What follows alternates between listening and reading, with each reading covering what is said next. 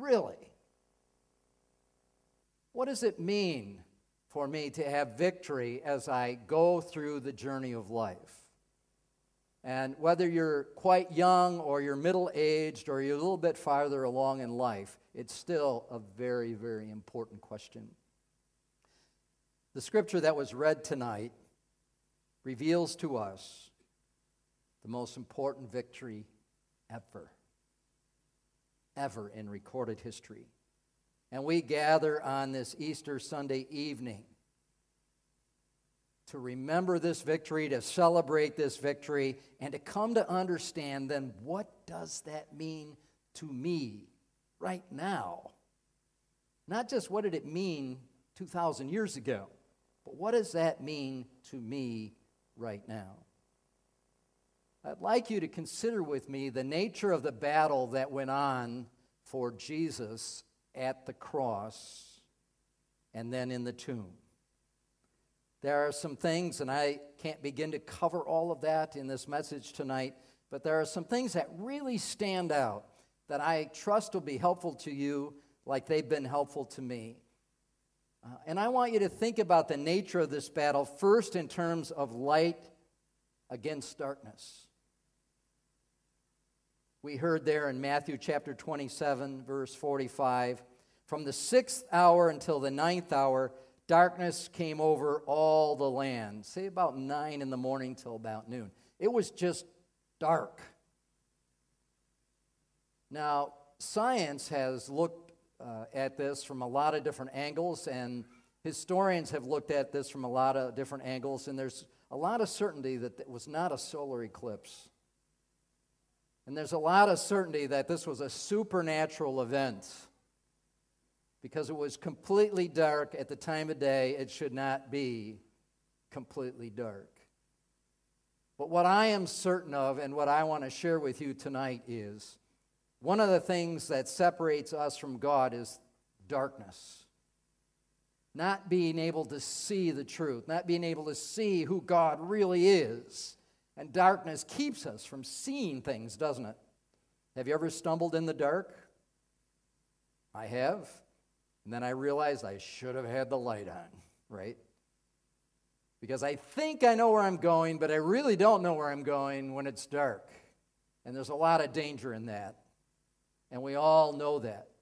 And the reality was Jesus did not deserve to die on the cross. He was not guilty of sin, but he took his sin upon us, and therefore he had to deal with the reality of darkness which separated him from his Father. One of the things he cried from the cross is, my God, why have you forsaken me?" He was cut off, the prophets say, from the land of the living. He was lost in the darkness. Now, sadly, at least to some degree, we can all relate to that. Because we wrestle with darkness in our lives, even when the lights are on. And the reality is, darkness comes in many different ways into our lives to distort things and to confuse us and to cause us all kinds of difficulties, and most of all, to separate us from the love of God. If you ever wake up someday and you think God doesn't love you, you're in darkness. If you think God isn't paying attention to you, you are in darkness, spiritual darkness. You can't see the truth. The truth is God loves you every day, all day, 24 hours a day. But darkness can just cause us not to be able to see that or to receive that. The nature of the battle is light against darkness. It separates us from God. It separated even Jesus from his heavenly Father. But light, the light of God, can overcome darkness. When the women went to the tomb, we heard that read tonight, Matthew 28, verse 3, they met angels, and they said the light was so bright that it was blinding. They say the appearance was like lightning, and their clothes were white as snow.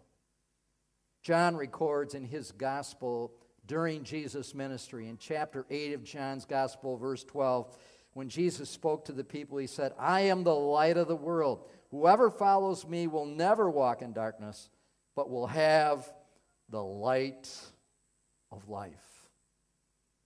If I want to overcome darkness in my life, if you want to overcome darkness in your life, there is a way. And the way is to be a true follower of Jesus, to trust him each step, to never let go of his promises. No matter how bad the darkness gets, the light will win. Did you hear that? The light wins over darkness every time. Don't forget that. Another part of the nature of this battle is good against evil. Matthew 27, verse 46. It was about the 9th hour. This is near the time when Jesus is going to die. And he cried out in a loud voice, Eloi, Eloi, lama sabachthani, which means, my God, why have you forsaken me? I believe those are the most painful and sad words ever spoken in human history. A loving, good God who had to abandon his only son. Don't know how it gets more sad than that. The sin of mankind was upon him, and it appeared like evil would win. Hundreds of years earlier, the prophet Isaiah spoke about this when he said, he took up our sins, he carried our sorrows, yet we considered him stricken by God, smitten by him, and afflicted. He was pierced for our transgressions, and he was crushed for our iniquities. The punishment that brought us peace was upon him. At Easter morning, good overcomes evil. Don't ever forget that. Don't forget that, people of God. Every day, we hear about the impact of evil. Every day, we witness the impact of evil. Every day that we're on this earth, we know that evil does its damage. Never forget that the wonderful goodness of the Lord Jesus Christ has conquered evil for you each step of the way. You need not lose to evil, ever, ever. And then the third battle that we see in this passage is the ultimate battle, the battle of life against death. Matthew 27, verse 50, and Jesus cried out again in a loud voice, and he gave up his spirit. Jesus actually dies. And death looked like it won. Remember that. Remember that. Death always looks like it wins. I've done a lot of funerals. Death looks like it wins. That's not true for those who follow Jesus. It's not true. Death wants you to believe that.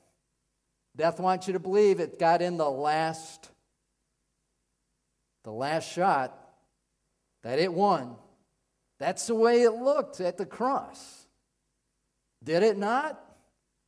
If we were there today, we would go, that's death as ugly as it gets, and it would look like death won. But that was not true. That simply was not the case. Matthew 28, verse 6. The women are at the tomb out of respect for Jesus, and they meet the angels, and the angels say, he's not here. He is risen, just as he said. Come and see the place where he lay. The grave could not hold him, and death was defeated. Period.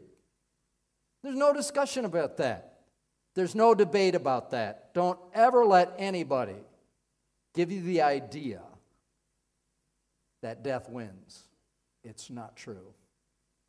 If you're in Christ, He has promised you this victory with Him. Praise the Lord. Can you say praise the Lord for that? This is the victory of all victories, the resurrection of the Lord Jesus Christ. There is nothing more important than this.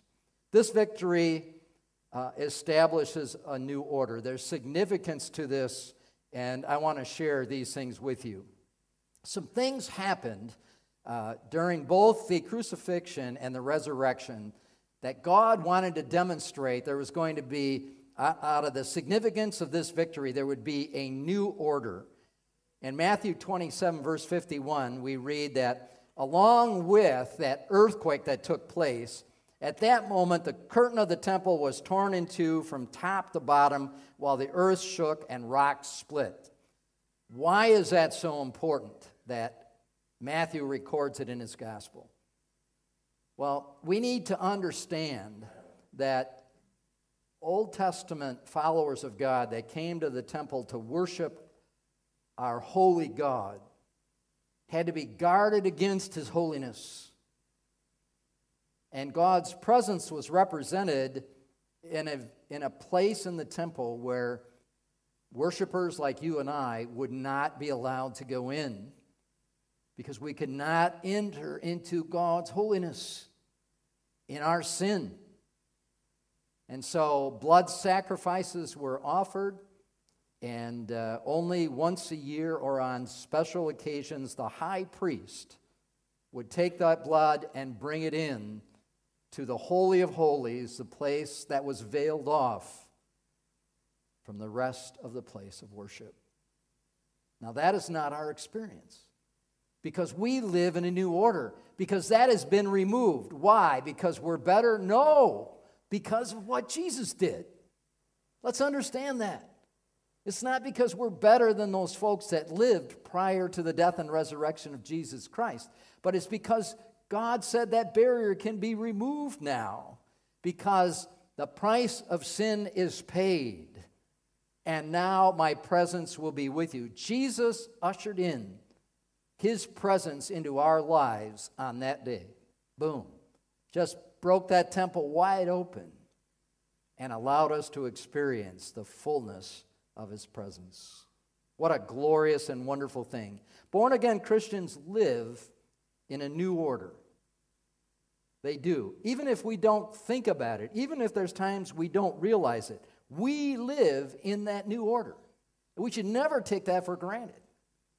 But we are allowed to live in the presence of God, not because of our worth, but because of this victory. It's a blessed thing. Also, there's a new message. Matthew 28, verse 7. The angels instruct these women, go quickly and tell His disciples, He has risen from the dead, and He's going ahead of you. You'll see Him. I have told you. What a message. A joyful and powerful message. A message of glorious hope. Born-again Christians have the greatest message of all to bring. Don't ever think you don't have something important to bring. You do. You have the most important message to bring to this world, because not everybody knows this. Not everybody knows this. Not everybody has been open to this. Go and tell. Go tell. I want you to think on this Easter evening, what does that mean in my life? In terms of experiencing Easter, and in terms of knowing this glorious truth, and in terms of this new message, what does that mean for me? Well, God called me to stand up and be a preacher. But He's called every follower to bring the message. He's called you to bring the message in your own way. Maybe to demonstrate His love in ways that others go, what's that about? And they want to know, why do you care? Maybe to approach somebody that everybody else is rejecting, and you want to be able to win the opportunity to tell them some good news. But you know, you're on your journey, and you will be given opportunities to bring good news. Don't miss it. Make sure you make every effort to bring that good news, because people desperately need good news. We live in a world full of terrible news. Really broke my heart when I heard the news this morning in Sri Lanka. And my heart grieves for brothers and sisters in Christ in that place. Several hundred people dead, hundreds more injured because of hatred. That's not the news that Jesus brought. Ever. He said, love one another even as I have loved you. But here's the good part. As sad as that is, the light overcomes the darkness. Believers live in a new order, and that death will not win. It's sad. I grieve it. And we need to pray for our brothers and sisters in Christ, for God's peace to be with them. But don't ever believe the forces of evil are winning on that. It's not true. And then lastly, a new life. Jesus ushers in a new order out of this victory, a new life, a life beyond death. John 14, verse 19, he tells his disciples, before long the world will not see me anymore. He was getting them ready for his departure. But you will see me because I live, you also will live. 2 Corinthians 5, verse 17, the Apostle Paul was inspired to share these words with those who would hear the truth about Jesus. Therefore, if anyone is in Christ, he is a new creation. The old has gone, the new has come. Born-again Christians have a new life, a brand new life. And it's a life that will never end. Death will appear victorious, but it will not win. We live into a brand new, glorious life. So I find it remarkable. This is certainly true where I live, but I think it's true in most places on this earth, that we can get pretty excited about our team winning at a ball game, or we're in a contest and we win the contest, and I know that can all be in good fun. But in the seriousness of life, I would like you to think about, how are you going to celebrate this victory? How are you going to live out this victory? Because the final score on Easter is Jesus is victorious. Death is defeated. Say, praise God. Praise God.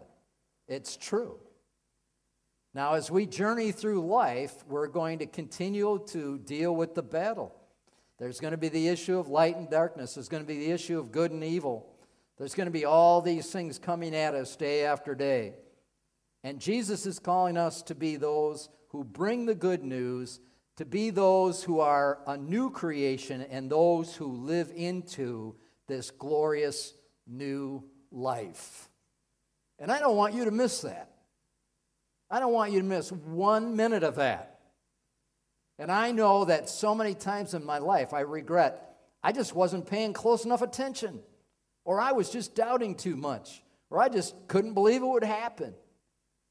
But if you keep focused on what Jesus is calling you to do and the person he's calling you to be, dear people of God, brothers in Christ, sisters in Christ, you will live into victory. You will have a victorious life. And it doesn't get better than that. That's as good as it gets. And when you feel down and defeated, go back to the gospel accounts. Read again about the darkness and the earth shaking and the veil of the temple torn in two. And remember again, God's promises are true to you every day. Do not be defeated by lies. Live in the truth. Amen. One of the things that I try to focus on more and more in my life is, how can I live in that kind of victory so others can see that in me? That's really hard if you have a discouraging day, right? And if you get discouraged, you don't have to admit it in front of everybody, but discouragement can creep in. All kinds of things can try to steal your victory in Jesus. Be aware of this. Even the worst of days cannot take this victory away. Even the most difficult illness or the sharpest pain cannot take this away. Don't ever forget that. Keep your eyes on Jesus.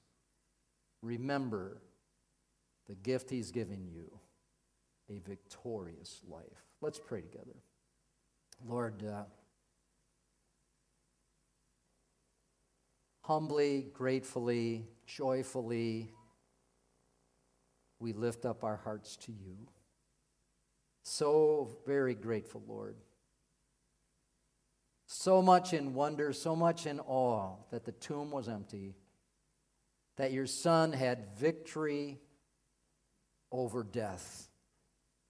And while we can't fully comprehend the wonder of that victory, we pray, Lord, that each step we take through life, each day we get to live, we'll experience in more fullness the joy and the glory of that truth in our lives. And help us together as a community of believers to encourage one another in that walk of faith. Help us to uphold one another.